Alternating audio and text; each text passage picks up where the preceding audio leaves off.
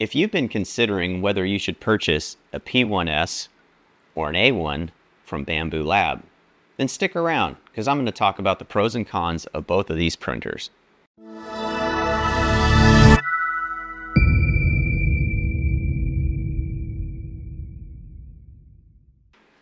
Hey everyone, welcome back to the channel. Today we're going to talk about the P1S and the A1 from Bambu Lab.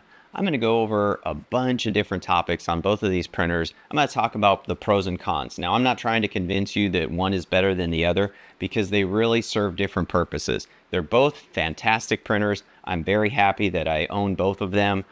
Yes, this A1 has been repaired. I did the self-upgrade path. I got my $120 credit from Bambu, so this one is back in action and working just fine. So anyway, they're both fantastic printers, but they're quite different and they have some places they excel and places that they don't, and I'm going to cover some of those. So you'll see me talking or referring to my notes here throughout the course of these videos, or this video here, but let's just dig right into this, and we're going to start with the ease of setup. So with the A1, when you you unpack it, you pull it out of the box, you're going to attach the base of the printer to the vertical frame here.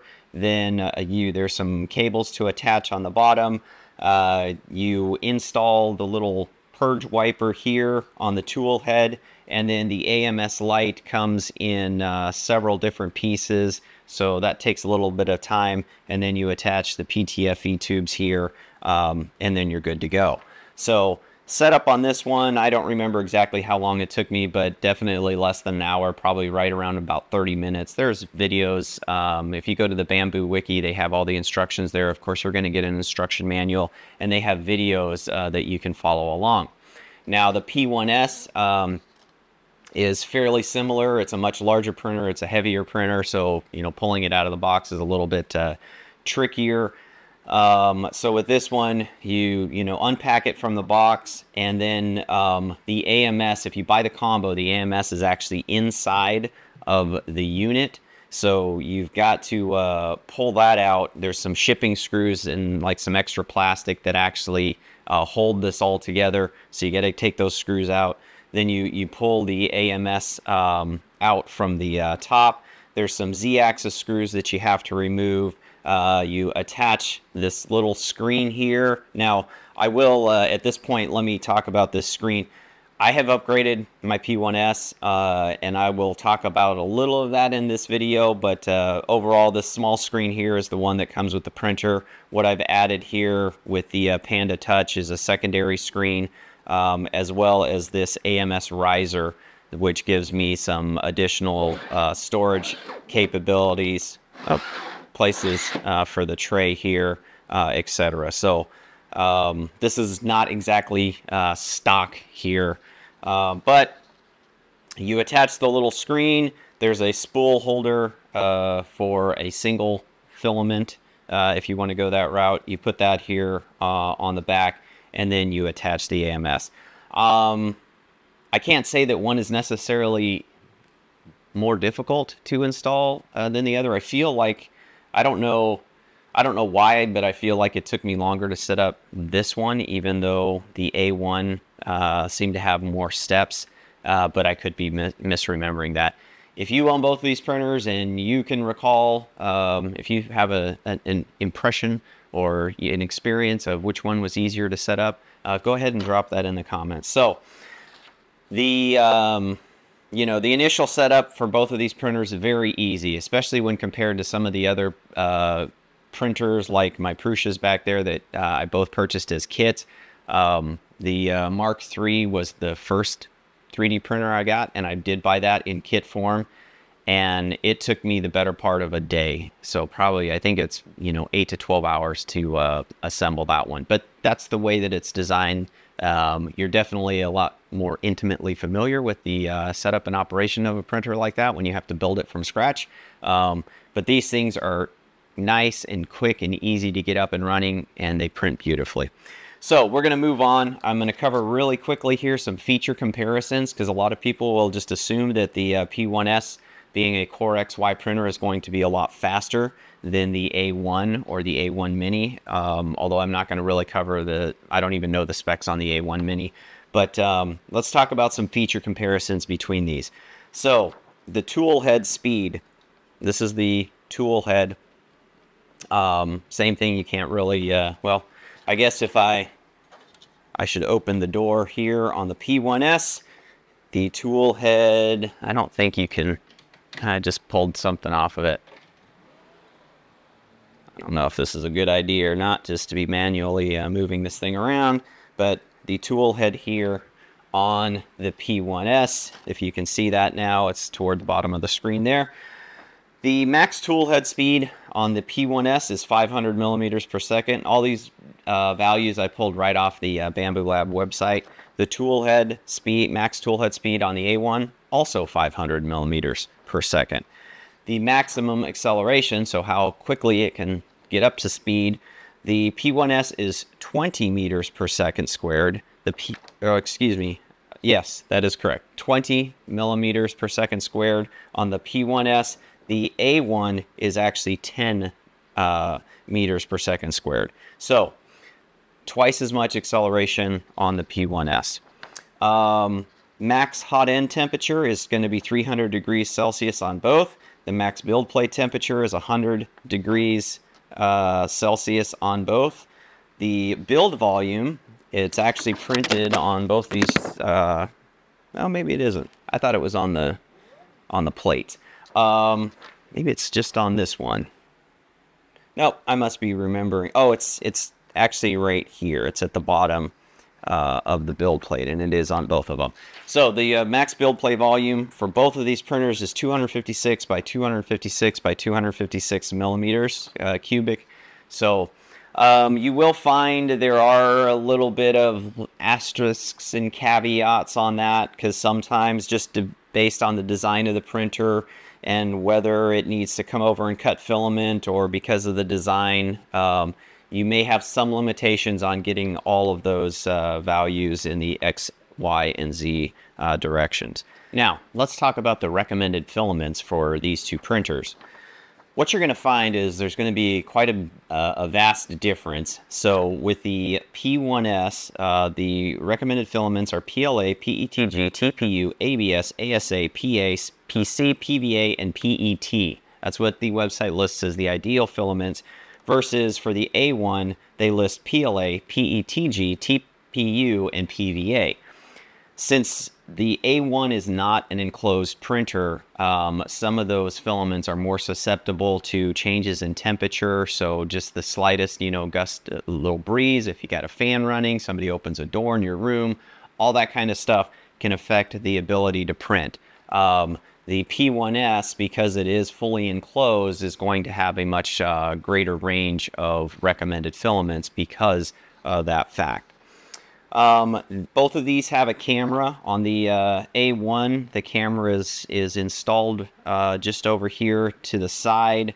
On the P1S, it is, I think it's, gosh, it's been a while. I don't even remember, because I don't use the camera that often. It's over here on the right-hand side. But let me just tell you, neither of these cameras are great. They are not comparable to like the X1 Carbon. The X1 Carbon has a much better camera, and it is, I think maybe it's the electronics, the CPU in the printer itself can handle higher frame rates. So for your P1S, it is listed as having a low rate camera, 1280 by 720, so 720p at 0.5 frames per second, so half a frame per second. You are going to get a very slow slideshow when you're looking at prints from this printer. The A1 also lists a low frame rate camera up to 1080p. They don't give a frames per second, but I can tell you they're about the same. You're going to get a very slow camera feed. It's good enough to see what's going on, but neither of these have like the advanced features like spaghetti detection, because, like, again, going back to the X1 Carbon, It's got that high frame rate camera. It can tell when something is going wrong with your print because the camera has that capability. Neither of these printers have that. Next, let's talk about ease of use.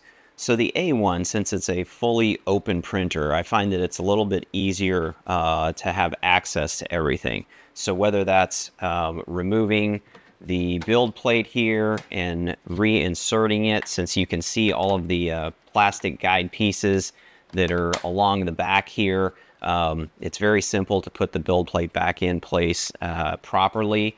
Things like lubricating the rails are going to be a lot more simple, and especially tool or hot end changes. This front cover just pops off. You take the silicone sock off here, and on this printer, there's just this little clasp here. You open up this little gate, and then the nozzle pops right off. So putting another one in is just as easy as doing the reverse there. You also have this touchscreen control here. You can control your filaments. You can set the colors, all of that kind of stuff. All of your controls, you can affect the speeds, but temperatures, all of that, turning the light on, everything is right here on this nice little touch screen. So open, easy to use. I really like how simple it is to deal with the A1. Next, we'll talk about ease of use on the P1S. So since it is an enclosed printer, it's going to be a lot darker inside. So we do have one light here. There's a small light bar up on the left-hand side. The camera is also over here on the left-hand side. I was having problems pointing that out before. But again, being an enclosure, you are going to have, it's a darker situation. Now I'm going to turn on another light here, so hopefully we can shed a little more light onto this subject as we investigate ease of use here in this video. So things like installing the plate, like I mentioned on the A1, I actually, in the back of this printer, I printed a little guide to help this because I was having so many problems. When you're lining this up, it can be a little bit trickier just because it's dark if you don't have that extra light to see what you're doing. Now, things like nozzle changes on this printer are going to be a lot more tricky. This cover is magnetically held onto place, so it's a little easier to remove than on the A1, but you can see there's a fan here, so you've got a cord that's connecting it. And then, honestly, I have never changed the nozzle on this one. I do have additional nozzles, but you've got some wires here that you have to unclip, and I believe you actually unscrew these nozzles. So not that it's overly difficult. I will say it's, changing the nozzle on any Bambu printer is a heck of a lot easier than changing the nozzle on my Prusa printers, because I got to get out tools and socket wrenches and things like that. And that is a major event, and then there's a lot of tuning that has to be done after that, because it does not automatically set the Z height, so a lot more that needs to be done with that. Next, we'll talk about operation of the printers. I already talked a little bit about the A1. You do have that nice touch screen, so it's a little bit easy to navigate all of the menus. Here on the P1S, you just have this LCD display. It's just a black and white display. It's not a touch screen. You've just got this little pad here. So you've got these menu icons. So that's where all of the controls are done. So it's a matter of sorting up, down, left, right, hitting the OK button. You have a pause and a kind of a back button on here. So a little more difficult to navigate with this printer, and you get a little bit less information. So for example, if I take this off, I should get an error. I think I got one last time.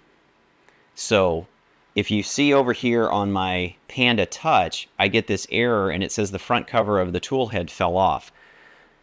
If you got the Panda Touch, you get that information. You can see over here on the display screen, I got a code. It was this HMS you know, here's this code that's flashing, but I don't know what that means, and then it disappears. So again, little less information that you're going to get, you know, stock on this printer. But again, not a deal breaker. The Handy app makes it so that you can control a lot of these functions that you wouldn't normally have with the small display. The next aspect that we are going to take a look at is going to be how much noise do these two printers produce. So what you see here in front of you is a decibel meter. Now I'm going to reposition it. I'm going to position it about 2 feet from the tool head on either printer. We're going to start with the A1. I'm going to send an identical part with similar print settings to each printer, and we're going to get an idea of just how much noise each one creates.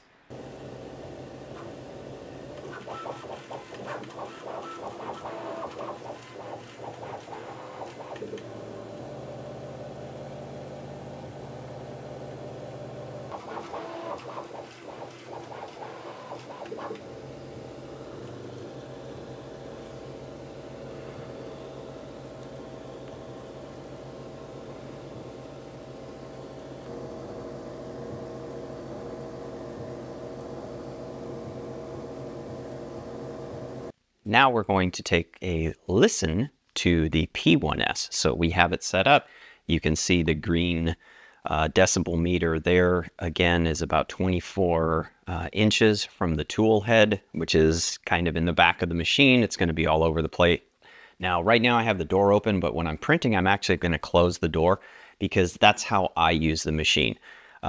Different filaments, they suggest, you know, whether or not you have the door open, or you can actually open this top lid here. It's a little hard to maneuver with this riser on top, but I actually have a TPU printed gasket here to keep that closed. But anyway, I have never printed with the doors open, so good on me, bad on me, I don't know. Your mileage may vary. But when I'm printing, I typically close the door. So that will have an impact on the sound. It should make it a little bit quieter. However, what you find with this machine is that it just kind of resonates. And so you'll see that it's a little bit louder. So let's send the job to the printer and let's listen to how it does. While we wait for this to begin, let me just give you an idea of the difference in the information that you get here based, or the comparison between the two screens. So the built-in screen, you can see I have some basic information, some temperature, the speed that it's going to run at, about how long this will take, and the name of the file. If we compare that to what we get on the Panda Touch, we also have the same temperature information about how long it's going to take, but it also tells us what the printer is doing right now. It's preparing, or the heat bed is preheating, then it'll clean the nozzle tip, and then it'll do auto bed leveling.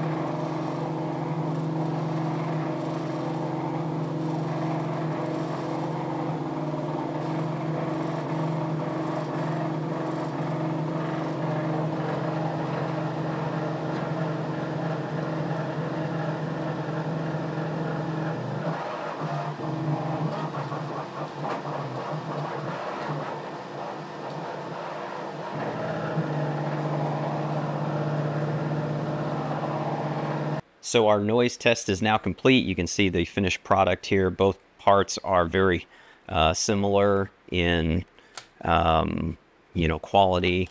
Slight difference in the filament. I believe this is a Overture PETG. This is an Elegoo PETG.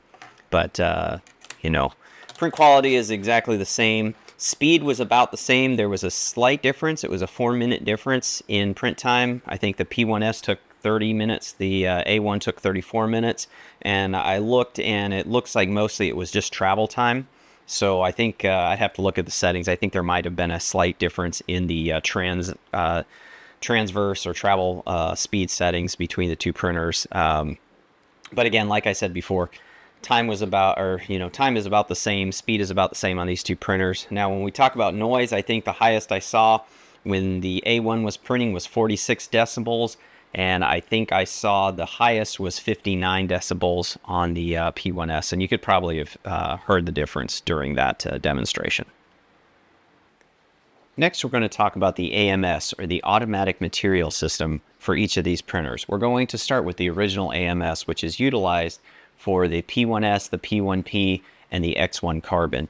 Some of the pros about the AMS unit are that on these printers, you can utilize multiple AMS units. So on this printer and the X1 Carbon or the P1P, you can actually use 4 of these AMS units that will give you up to 16 colors for printing. One of my favorite features about this unit, and I would say the biggest con about the AMS Lite, is on the AMS, you can see that this is a sealed unit. You've actually got clips here on the top. There is a gasket.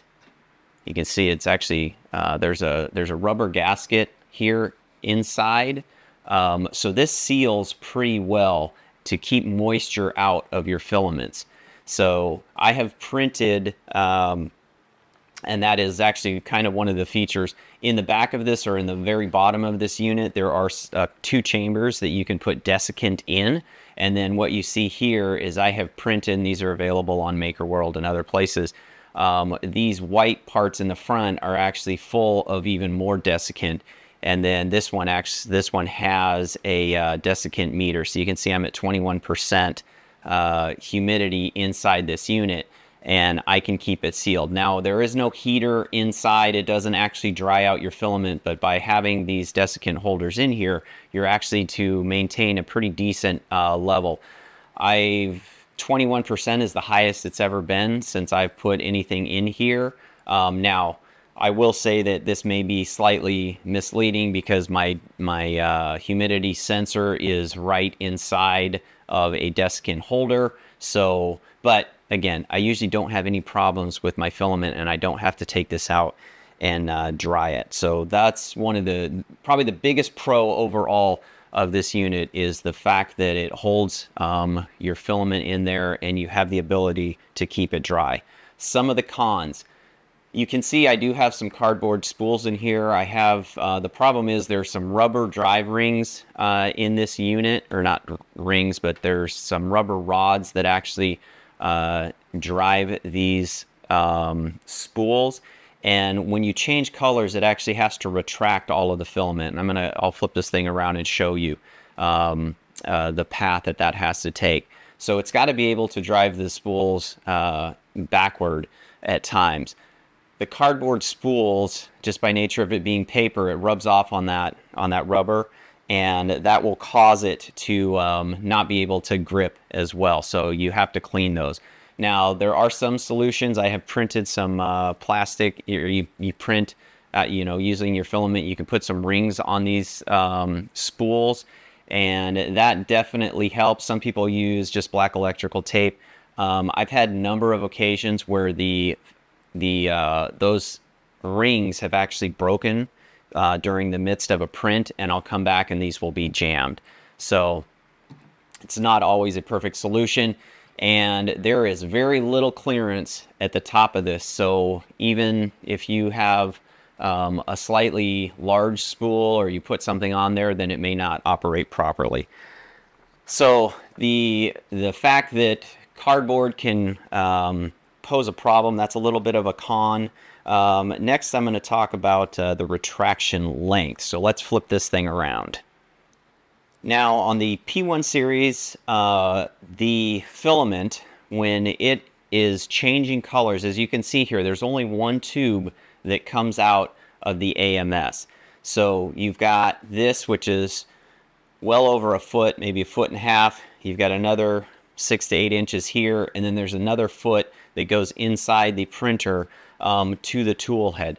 So you probably have somewhere between 2.5 to 3 feet of filament. So every time you do a color change, the AMS has to retract all of that filament.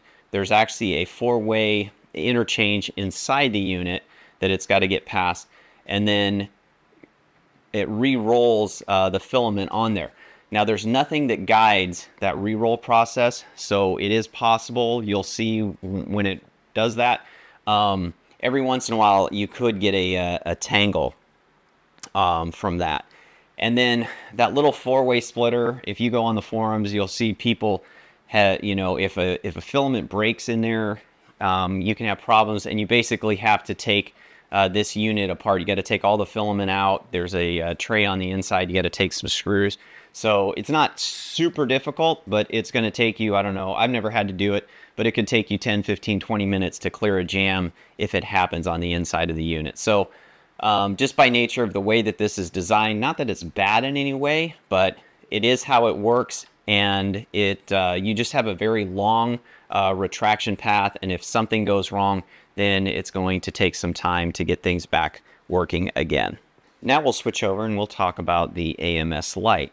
So some of the pros on the AMS light, so we just talked about the retraction length being very long on the AMS.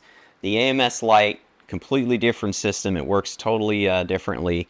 You can see that we've got 4 tubes that go over to the tool head. Now, when you change colors on the A1 or the A1 Mini that utilize the AMS light, you basically only are retracting your filament from the hot end up to here. This is where, once it's cut, it retracts only this far. So you're talking, what's that, 4 inches of retraction. So it's a simpler process. You've only got one motor for each of the 4 colors or 4 spots on the AMS light, whereas the AMS has that 5th motor inside at the junction where the 4 colors have to come together. These are actually spring-loaded, so when it does reverse it, there's a spring inside each one of the hubs here, and all it has to do is rotate just a little tiny bit. So you have less prone to tangle here on these, because again, you're only retracting about 4 inches versus 2.5 to 3 feet. You do have multiple mounting options. Obviously, this is the base that it comes with, so you can just set it next to the A1. There is a recommended distance. You do need to have these. This is actually not positioned optimally just for this video. You want to have it a little bit in front and about 10 inches. Again, they tell you exactly where to place this, but you don't want your cords to start banging into things like this. You can mount this on top of the rail here. There are things that you can print to make that happen, and some additional stability brackets that you have that. You can see here on this, I have all cardboard spools. Cardboard spools are not an issue. They're not an issue because you are not relying on a rubber roller to turn these at all. These are the rings that I was talking about with the AMS before, that I have printed to put on these spools. So you can handle cardboard spools on this. Now, some of the cons with the AMS light. The biggest con about this system here is your filament is out in the open. Presently, let me see here. I'm going to grab my little meter, my little height, whatever you call these things, tells me the humidity. In my room right now, it's 54% humidity. So you saw before I was at 21% on the AMS. All of this is going to be sitting out in the open, so it's 54% humidity. I'm in Florida, and that's probably a little lower than normal because I am running an air conditioner in this room. So my filament's out in the open. There is no way to keep this filament dry. Once I start noticing that I have, issues with wet filament, then I'm going to have to take that and put it in a filament dryer. But as soon as I take it out of the filament dryer, it's back out in the open.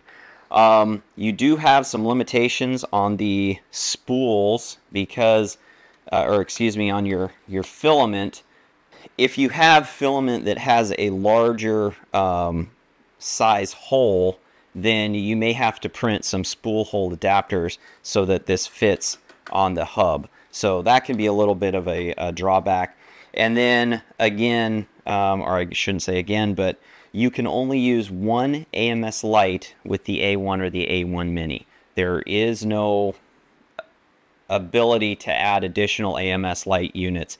There is a second port on the back of the A1, but Bambu has said that you can only use one.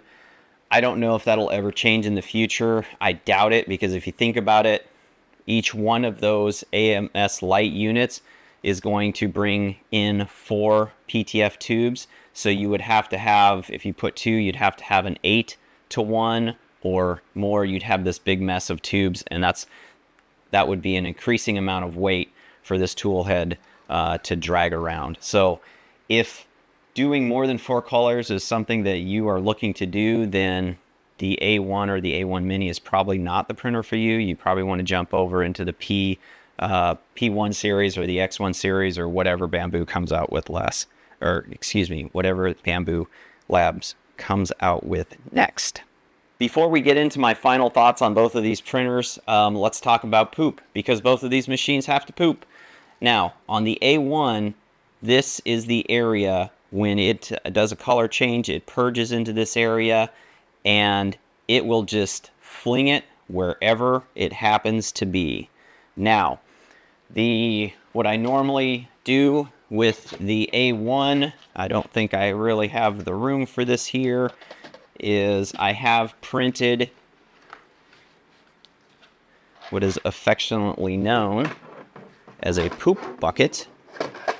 So this normally would be sitting at my printer just like so, and now I have a space so when it does do its business, it lands here.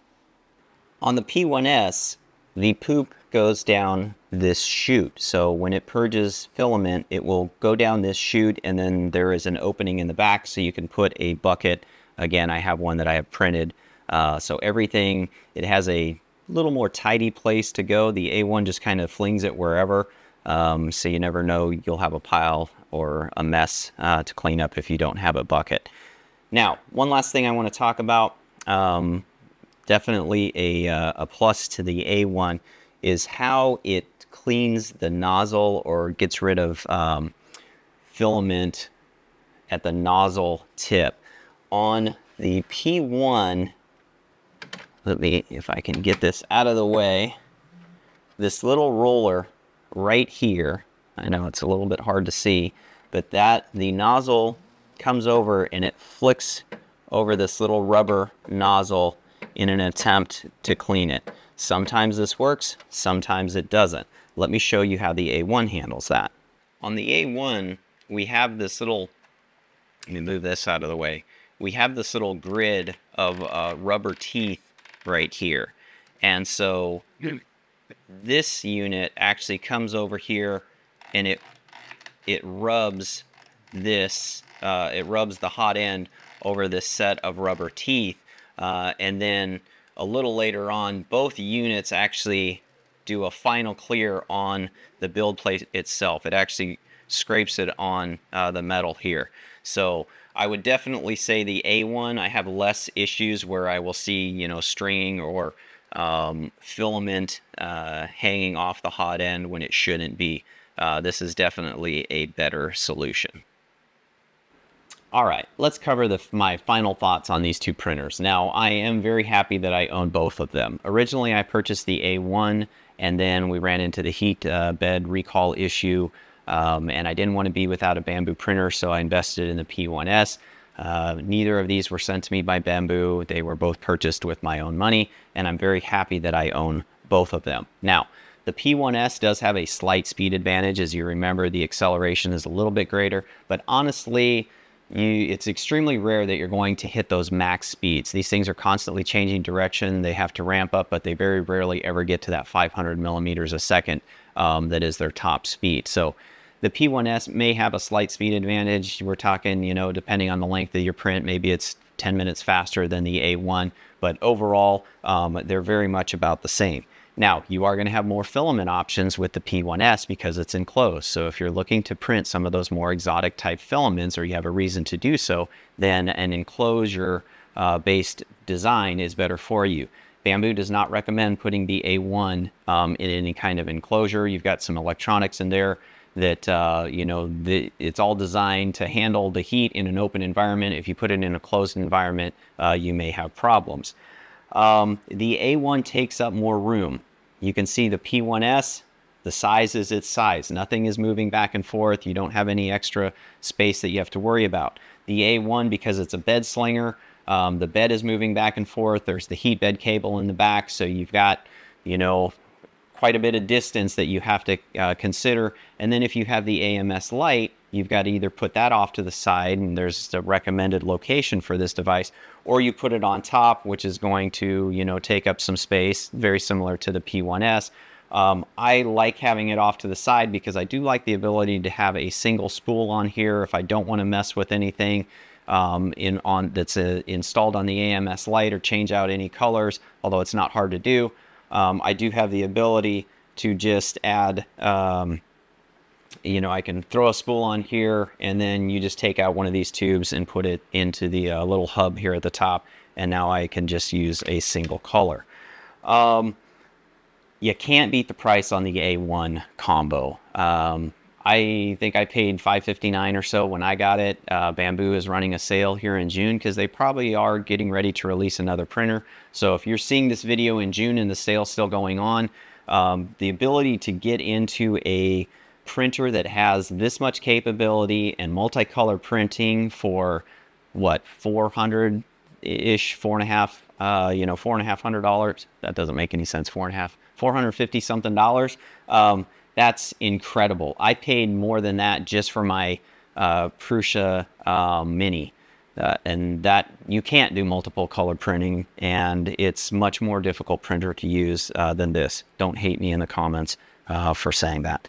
And finally, the Bambu printers are extremely easy to get up and running. You're going to take them out of the box. You're going to follow the installation process. You're going to they pretty much calibrate themselves, and then you are going to install the software. You can print from your phone, you can print from your computer, but the prints come out. There's very little that you need to do to get an exceptional print with these printers. So I highly recommend either of them. There's probably not a Bambu printer that I wouldn't recommend. The Bambu, the A1 Mini right now is ridiculously inexpensive. So smaller size, I think it's 180 by 180 by 180 versus the 256 that you see on their other printers, but equally capable printer with fantastic results. So overall, I would say that you can't go wrong with either printer. It's just a matter of figuring out what you want to print and choosing what machine is going to work best for you, just like any other tool out there. All right, gang. I know this was probably a long video. I do have a tendency to just talk and talk and talk, but hopefully you found this video useful, especially if you're in the market for a 3D printer. Hopefully the information that I've shared with you today will help you make an informed decision. As always, if you like what I'm doing here on the channel, please hit that like button, hit the subscribe button, and hit the little bell so you know when I drop new content. I'm excited to keep growing the channel and sharing information with you, whether that be 3D printers, laser engraving, laser cutting, or CNC woodworking. And occasionally we talk about pool robots. But you never know what you might see here on Directed Tech. But I'm excited, like I mentioned, to keep growing the channel with you. So as always, let's just keep learning and burning together. Take care, everyone.